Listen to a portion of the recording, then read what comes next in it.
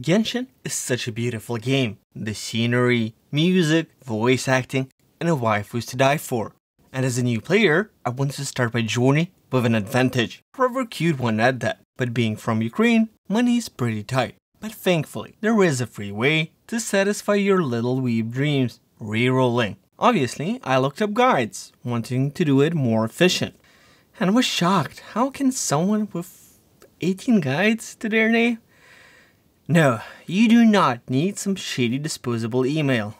Gmail will do just fine thanks to its dot blindness. You can register hundreds of accounts using just one email, 32 character limit, including dots, and you can have multiple dots. Cutscenes, yes, they are unskippable, and you could probably derp around like all the other reroll guide creators.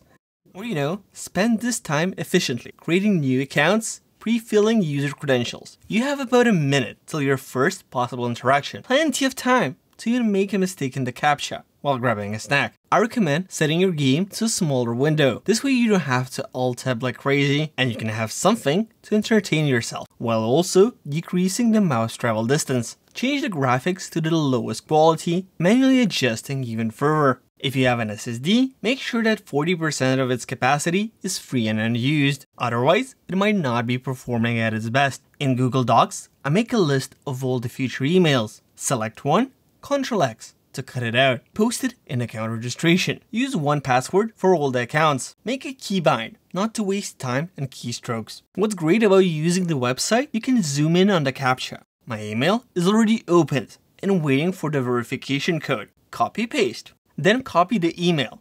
Start logging into the game. As the animations rolls, pre-fill the websites with your login info. Don't actually log in. Come back to the game and start the cutscene. Now you can log in and solve the CAPTCHA.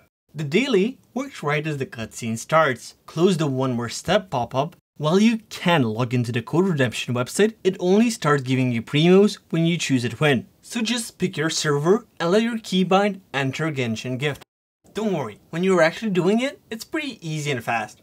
And since you have another minute after the twin pick, you can do some stretching and blinking so your eyes don't dry up. Fun fact, Aether has an advantage for rerolling, but I will still choose his sister any day. Yay! Finally, we are in the game. Please, don't waste your time.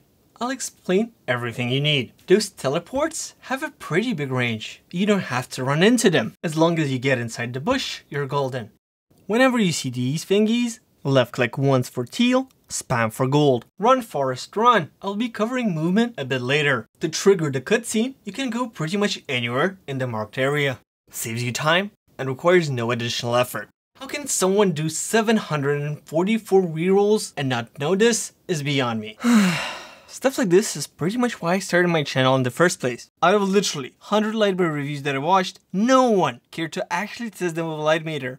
No matter how good it looks, if it doesn't do its job, it's trash. Just like most screen bar reviews out there.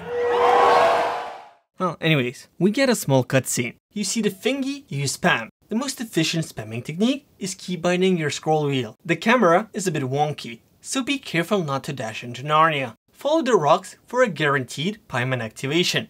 For the sake of your sanity, just follow Paimon. Don't try to get ahead, as you will likely make a mistake that will result in a time net loss in the end. And boom! Stamina restored after the small cutscene. There's a little trick. Once you're swimming, dash and spam W. Half a minute cutscene to take care of yourself. Put a glass of water next to you so you don't forget. And blink. Yes, many actually do stop blinking while gaming. You might have noticed that after the screen blacks out, you usually have an interaction awaiting. An easy trigger to remember.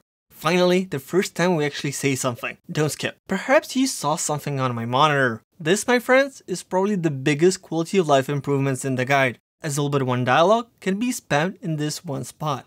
So you can watch movies or whatever without thinking where you should position the mouse. Makes brain AFK so much easier. Combined with the scroll wheel spam, and knowing that you only need to spam after a blackout really makes rerolling a breeze. Those transparent bookmarks were the best, but a regular sellotape with a piece of paper stuck to it will also do. Yeah, slimes. Press E, and since you're on cooldown, take a few steps back closer to the rock. A good visual cue is just before the reeds, or whatever that tall grass is called. As you do the charge E, also press the Q without changing the camera angle, and then without looking, go into the water. Try to avoid diving, as animations take time. The swim trick should only be used if you can bunny hop with no stamina, aka the most efficient movement method in the game. It works better the bigger you're in size, and counterproductive in small females. Also harder to do with teenage girls, and that's why all speedrunners take ether. But we are on a marathon, and it just takes too much effort, and we get stamina refreshed quite often, so I just dash another minute-long cutscene. A perfect time to promote my future OnlyFans video. It's getting hot, hot, hot, so you might be interested in a portable fan. I ordered dozens. USB-powered, neck fans, cheap fans, hand crank fans, fans designed to be used with your phone, leafless, even folding beauty mirrors with lights and obviously fans. All the fans. Expect as much detail and effort as with this guide. Test it with a sound meter, wind meter, duration of the battery, plus I already have 75 various reviews. Check them out. Maybe something will prove useful. Use my affiliate links to support me, or donate directly with PayPal or buy me a coffee. Subscribing, liking, commenting, or sharing this video will also help. It'll be very appreciated. The blackout before interaction rule works here too, and you get your stamina refreshed all the time. So go, go, go, Amber awaits. 2R shoot. Just shoot a couple times in case you miss. In 100 rerolls I did, I noticed that shooting a bit down seems to be more efficient. Ignore the chest, it doesn't give anything you need, and run. The waypoint can be activated at the edge of the flowers, but since we're getting interrupted by the small cutscene, spam F once it's over, or you risk missing it. Combining Ambers and Travel's charge attack makes a reaction, which will KO the 3 enemies at the camp. Charge and headshot the one on the tower, run in, and line of sight the enemies right here so they group up. Charge attack, and boom, they are dead. Amber starts talking straight away, so spam as they die. And when the screen blacks out again, spam the map button. It's a good idea to keybind it somewhere closer, as you'll need it a few times. There are 3 more keybinds you'll be using. J and F3 once, F5 twice, and I guess the escape button counts? Now we just go to the city. Bunny hopping here truly shines, but so does Lumine's pretty face. There is a total of 410 seconds of downtime from cutscenes where you can't interact. Probably more, since I didn't count the loading screens and the cut-ins. So 7 minutes minimum. Let me ask you a question. Do you have a smartphone from 2017 or perhaps something more recent? You see, Genshin is a multi-platform game, and even if your phone can't handle actual gameplay, it sure can trigger the starting cutscenes. That alone is 130 seconds saved on each run, and if it can, why not run to the next objective during the downtime? Leapfrogging pretty much. And if you're a pro gamer like me, you don't even have to wait for the cutscenes. Getting a keyboard helps. This one even has a built-in phone cradle, and the small one was just $2 on AliExpress. Bunny Girl starts talking from the get-go. Spam and prepare to open and close the quest menu. J and escape, then dash ASAP. Even doing it brain AFK, it's super fast. And if you actually focus, pretty much instant. And yes, I actually have to slow down all the time, so you can see what's actually going on. Now grab the waypoint and follow this route. The most effective jump can be done right at the joint of the third section. But if you're low on stamina, go more left. Climb to the first ledge and regen your stamina fully. This will let you spam jump till the very top after. Spam and get ready to press W, space and the map keybind. Keep pressing W, so in case you fail to nail the timing, you won't be stuck like this. If you do it right, you only get this after a portal, but since you're moving, you don't even notice. Jump down without an animation. Here we get a long cutscene, so switch to your phone or just chill until you see this button light up, and then now concentrate text line. It overshoots, so I target below the tail. Pew pew pew, and relax. Don't forget to blink. Aww, she's so cute! Spam, spam, spam. Pick Ember and glide to climb onto the tower to get the waypoint.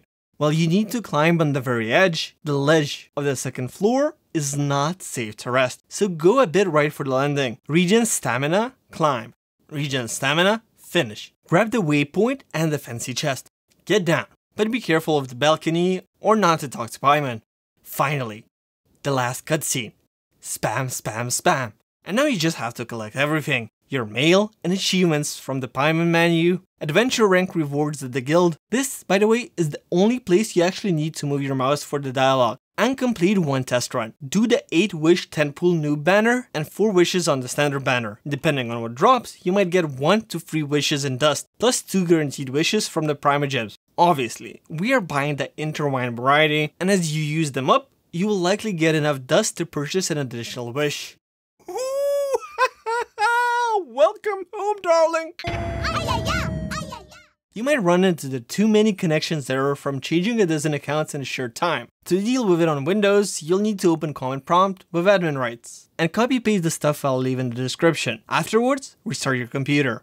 And this, ladies and gentlemen, is what I call a real guide. With just 1 week of Genshin experience, I can do like 2 runs without even trying, watching anime and singing, which is actually voiced by Ayaka, while they're still finishing their first. And I'll be using all of the 100 accounts to see how many ayayais I can get. Subscribe not to miss, and I guess if these videos get enough support, I might as well do more Genshin guides. See ya!